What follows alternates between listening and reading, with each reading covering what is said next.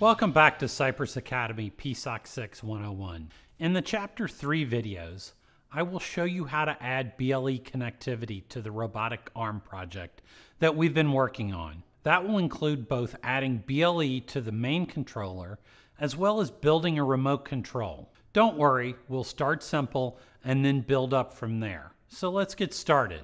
For this lesson, you will need either a BLE-enabled smartphone and an app from Cypress called CY Smart, or the PC version of CY Smart, as well as the CY Smart BLE USB dongle that's included in your PSoC 6 BLE Pioneer Kit.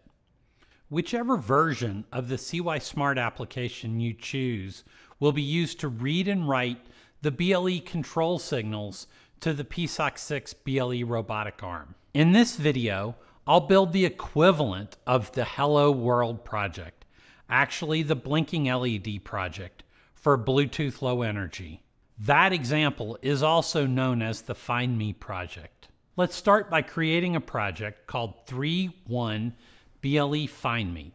This project will have one task for BLE, which we'll call BLE task. It will manage, get this, the BLE, and it will run all of the required stuff to be an immediate alert service, or IAS. The immediate alert service is specified by the Bluetooth Special Interest Group and is a simple peripheral that you can tell to be in high alert, mild alert, or no alert. Think of a tag that you could attach to your car keys. When you lose them, you could get on your phone and set the flag into one of those three states. For example, it could beep and flash in high alert, it could just flash in mild alert, and it could be totally off in the no alert state. I'm going to use printf and FreeRTOS, so change the build settings to enable both of those libraries, just like almost every chapter so far. In FreeRTOS.h, turn off the warning, increase the heap size, enable semaphores, and modify the syscall priority. Once you've done that, let's edit the schematic. First, add the BLE component, then add a UART component, then 4 digital output pins, one for LED 9 to indicate a connection, one for the red, green, and blue LEDs to represent the 3 alert levels, none, mild, and high. Go ahead and change the name of the digital output pins to LED 9, red, blue, and green, and set their initial state to high, also known as off. Then set the last output pin to be named green and set its output state to low, which will cause the green LED to be on by default, indicating the initial state of no alert. Once you've done that, let's go ahead and assign the pins in the DWR. First, the UART to be P50 and P51. Then blue is P11.1, green is P11, LED 9 is P13.7, and finally the red is P03. Now we need to configure the BLE. This device is going to be a gap peripheral that accepts one connection. As I have talked about earlier, one of the cool things about PSoC 6 is that it has 2 cores. Remember, a CM4 and a CM0+. Our BLE implementation will let you run the controller part of the BLE stack on the CM0+, and the rest of the BLE stack on the CM4. To do this, you just need to select dual core. Once you've done that, let's edit the GAT settings. The immediate alert service is specified by the Bluetooth SIG. We made it easy for you to add into your project. Just right-click on the server and select Add Service, then Immediate Alert. Now that our GAT database is set up, we can configure the gap settings. First, let's name this device Find Me, then set up the advertising settings. Let's pick General Discovery Mode and no timeout on the advertising. Now let's configure the advertising packet to have the name of the device as well as the service UUID of the alert service. That's it for the schematic. Now you need to run build application to bring in all of the middleware and set up all of the connections. In order to make this work, you're going to do something new. That is, you're going to edit the cm0p.c. In this file, I need to start the BLE by calling cyble start. Then in the main loop, I need to call cyble process events. With all of that done, we're now ready to edit the main cm4.c to have the main loop of the BLE firmware. First, let's set up the includes: project.h, standard.io.h, freertos.h, task.h, semaphore.h, and limits.h. The limits.h is included so I can get the uint max. The LEDs on the board are active low, so I'll set up macros for them. LED on is a 0 and LED off is a 1. Then we need a semaphore for the BLE interrupt called the BLE semaphore. The way that our Bluetooth stack works is that you provide a function which can process events. We call these functions callbacks. When something happens that we think is interesting, we'll call your function with a parameter that will tell you what event occurred, and then in that function, you will need to do the right thing. For this project, we'll need to create 2 callbacks, one for handling the generic Bluetooth events and one for handling the immediate alert specific events. First, let's tackle the generic event handler. I'll declare the callback function. It will return a void, meaning nothing. I'll call it generic event handler. That makes sense. The Bluetooth stack will pass it an event code, which is just a uint32, and it will give it a void pointer to an event parameter. All of these event handler functions look about the same.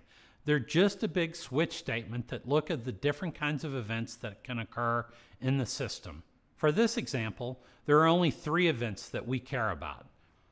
When the stack turns on, when a device is connected, like your phone, and finally when a device is disconnected.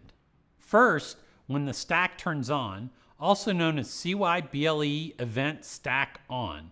For this case, all I want to do is print out a message that the stack is turned on, and then I want to start advertising.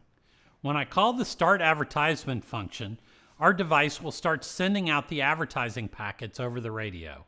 This will let other devices see that we're there, and it will tell them our name, and it will tell them that we have an immediate alert service.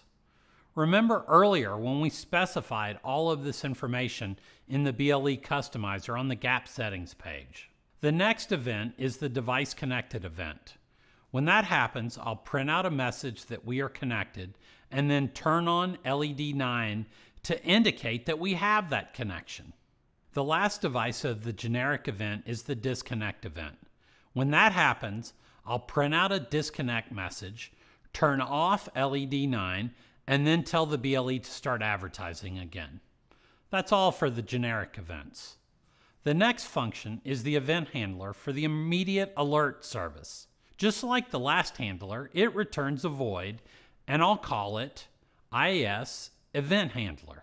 The BLE stack passes it an event code and an event parameter. First, I will declare a uint8 called the alert level that I'll use to temporarily hold the alert level. Then I will see what event has been sent to me. It turns out there's only one possible event, specifically cyble event IASS write characteristic. In other words, the only event that can occur is that the other side, the phone side, the gap central side, sent me a new value for the alert. I built this function so that if one day in the future there's a new event created, I can easily add the ability to handle that into this function. So I will call the get characteristic value function to find out what the value the phone sent me. I'll tell this function that I want the alert level, and I'll tell it to store it in the alert level variable, which is just 1 byte long. Once I know the alert level, I can decide what to do with it using a switch statement. There are 3 possible alert values: none, mild, and high. All I do is print out the message and then turn on the correct LED. Hey, that's pretty simple. The next step is to build an interrupt service routine. This function will be called every time you need to call the process events function. The problem is you don't want to call the process events function inside of an interrupt service routine. So what are you going to do? Simple. You're going to give a semaphore which will indicate to your main loop that it needs to call the process events function. Now let's look at the ISR. All it does is give the semaphore and possibly yield to a higher priority task. You could have skipped all of this ISR business and had the infinite loop repeatedly call the process events functions like we did in the CM0+ file. The problem with that is most of the time it wouldn't do anything, and as such would be a complete waste of CPU time. Really, we'd rather only call this function when there's something to do. The next part of this system is the main BLE task. The task is responsible for initializing the BLE, registering the callbacks, and then running the right time and calling the process events function. So declare the task, then print out a message that the BLE task has started, initialize the semaphore that will be used in the ISR, then start the BLE stack and register the generic event handler callback function. Now you need to get the stack started. This requires a number of events to be processed, so we'll just have that in a while loop that runs until all of the process events have happened. Once the stack is on, we can register that we want callbacks when something needs to be done by giving the ISR. And we want to be called back when the immediate alert service is written, so we register that callback function as well. Finally, we build the infinite loop. This loop will wait until the semaphore is set in the ISR, then it will process events. This is cool because the task will go to sleep until there's something that needs to be done. That's it for the BLE task.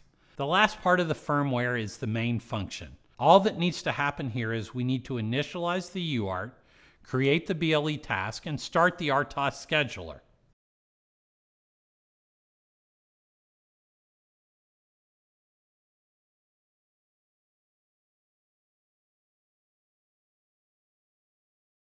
Now we can build, program, and test this thing. Now you can start CY Smart on your phone. Pull down to refresh the list of devices. Where I'm standing right now, I can see a bunch of different Bluetooth devices, but the one I'm interested in is called Find Me. Remember, we gave that name in the gap settings in the Bluetooth customizers. When I click on Find Me, you see that LED 9 turns on, indicating that we have a BLE connection. That's good. Now I can swipe over to the Find Me profile in CY Smart. And when I click on that, it gives me the option of setting mild alert. Hey, look, the LED is blue. That's good. Then high alert. And yes, the red LED turns on. And if I go back to no alert, it goes back to green. All right, all that seems to work. Finally, I click back to disconnect, and as soon as I do, LED 9 turns off, indicating that I no longer have a Bluetooth connection. That's it. In the next video, I'm going to show you how to build a custom BLE service for CapSense that we will then integrate into our main controller for the robot. As always, you can post your comments and your questions and your suggestions in the PSoC 6 community, or you're welcome to email me at alan_hawse@cypress.com or tweet me at AskIoTExpert. Thank you.